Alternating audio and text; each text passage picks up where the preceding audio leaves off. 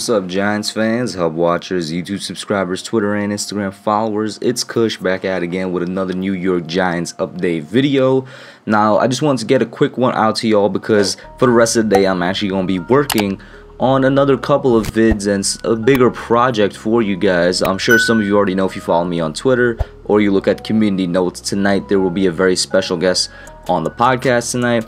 I'm really excited to have him on, and I hope you guys bring all your Giants questions. I'm sure that he'll try his best to answer it. I don't really want to give it away, so I'll just keep it at that. But in this video, we're going to talk about comments that were made by Kenny Golladay and Jason Garrett about the Giants offense and about how it might be one to start off slow at the beginning of the season. And just kind of give my thoughts on that. So first, right up, we're gonna just start right off with a quote from Golladay himself, just talking about what he feels when he looks into the Giants offense and the personnel that we have there and all that. He says, "I'm excited when I look in the huddle and see all those guys. It's very exciting, but people have been in and out in the lineup, so we're probably gonna be a little slow to get off. But we've got some workers on this team, and I feel like if we put the work in, we can be really special." Now, it needs to be noted, everything he's saying here is correct in terms of what we already know.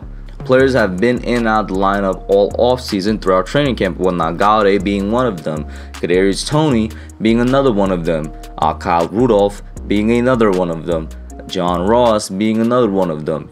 People have really been in and out of the lineup throughout the entire offseason. The only guy that I could think of that's been there very consistently would be Sterling Shepard. I think Slayton as well has probably been there all off season. Ingram only now has had a little bit of an injury, but he's very correct in this statement. We haven't had all of the weapons out there, and Jason Garrett hasn't had really his guys out there for him to correctly run this offense and get them their chemistry and get them the practice that they need. So if Golladay is over here saying we're probably going to start off a little slow, it's not that far of a stretch. But I will say this, we can't have that happening. We can't start off the season this week against Denver with an offense that only puts up 17.5 points a game. That's what we were last year. That was 31st in the league for the second worst offense in the league. The only team that was worse than us were the New York Jets. We can't go out there and have our offense ruined by poor offensive line play as well. You gotta plan around it. I've seen so many offenses in the league that have tried to plan around a bad offensive line and that have successfully done so. For some reason, it is only the Giants that can't seem to build around their players' strengths. You know what I mean? Like, if our offensive line is really going to be that bad, then guess what? We're going to have plays where there's more people on the line blocking. We're going to have a lot of jumbo sets. I don't know what to tell you, but we've all seen in the NFL, for example, last year, Chargers, they worked around their terrible offensive line. Of course, their rookie quarterback, Justin Herbert, had a good amount to do with it. Extremely talented guy. But the offense they were calling, whoever their offensive coordinator is a very smart guy. He worked to the strengths of the guys on the team, and he called plays that made sure Herbert could get the ball out quickly, or called plays that helped out his offensive linemen, so that way they'd have a little bit of extra time, they'd have a little bit of extra blocking, and thus they'd have a little bit of extra offense. The Giants need to do this. Jason Garrett needs to do this.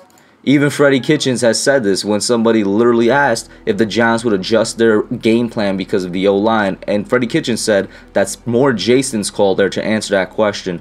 But I think ultimately on offense, you try to do what your players do best, and that's what we try to do here. Joe Judge has even said it before. It's always about playing to your players' strengths. You go in with your base playbook and what you're going to install and what you're going to build on. But then you start finding out little by little what you really do well. We started out last year with a outside stretch zone runs, and we found that as we went through the year, hey look, we're better going downhill. That's something that we emphasized. Of course, I think one of the reasons they probably started off with outside zone runs, just a quick comment on that, was because Saquon loves to run outside rather than go up the middle. But if he starts going up the middle this year, man, I would be happy. And of course, that relates to this overall topic of players being in and out. Saquon was a name I completely forgot to list because it's just so been ingrained in me that he's been out with his injury. Of course, I do think he's healthy. I'm not sure how much he's going to get week one. Hopefully, it's a good amount. But all that affects whether or not this offense is going to start slow.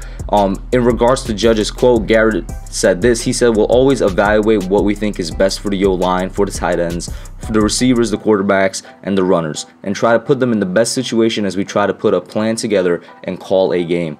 Whatever plan you do put together, Garret, regardless of who's going to be out there, we need to change up the way that we call this offense from the way it was last year.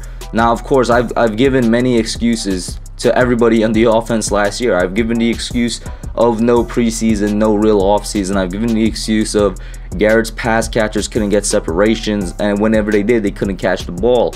I've also given an excuse to those receivers and said Garret didn't necessarily call plays that allowed them to get the separation needed in a football game.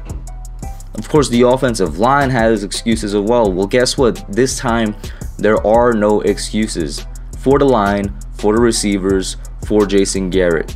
We have upgraded so much, we have put so much money into this offense that as a Giants fan, I feel like we need to see results. And I do think that we will have some of our weapons in there. I do think, for example, Kyle Rudolph will play. We will have Sterling Shepard. We will have Darius Slayton. I do think we're going to have Saquon Barkley in some capacity. Kenny Golladay, I'm really not too sure on. Kadarius Toney, I'm really not too sure on. So you're talking about your number one receiver and then the explosive guy you just drafted. So that is going to be kind of a hit, but you still got everybody else, and you could still definitely work around that and put up, let's say, 24 points with that. What is that? A touchdown more than we had last year. That's all we really need, because this defense is going to do its job. This defense is going to come out. They're not allowing the Broncos. They're not going to allow any team we go up against to put more than 30 points on our head. And then specifically to the Broncos, since we're basically at week 1, I don't think they're allowing more than 21 points, man. I will be very, very surprised if they do.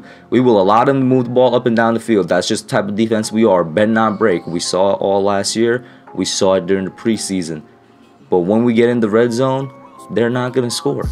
That's just the Giants' defense. So our offense is going to have to come through. Our offense is going to have to put up 24 points. That is what it is. Jason Garret talked about it when he said that we needed more explosive plays. He was talking about the preseason, and this is what he said. We had 2 11-play drives in the final preseason game and a 9-play drive. Those are positive things. Both you and I know we need to make some explosive plays. That's what leads to scoring, so we have to find a balance for what that is.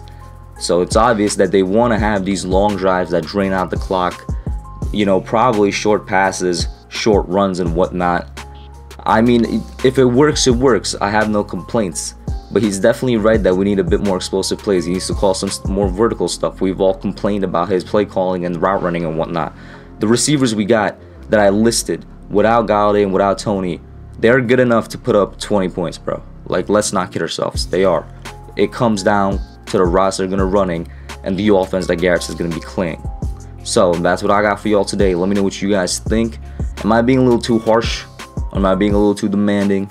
Or am I being just right? Because I think that we have the personnel to be able to score. I don't really buy into this offense starting off slow, because if our offensive coordinator does a really good job, he can compensate for what we're missing. And it's not like we're going to be missing those pieces for long. And honestly, all we're going to be missing, in my opinion, is probably going to be Golladay. If you're telling me that this offense is going to score 17 points without Kenny Golladay, then we simply didn't do enough to fix it, or we simply don't have the right offensive coordinator.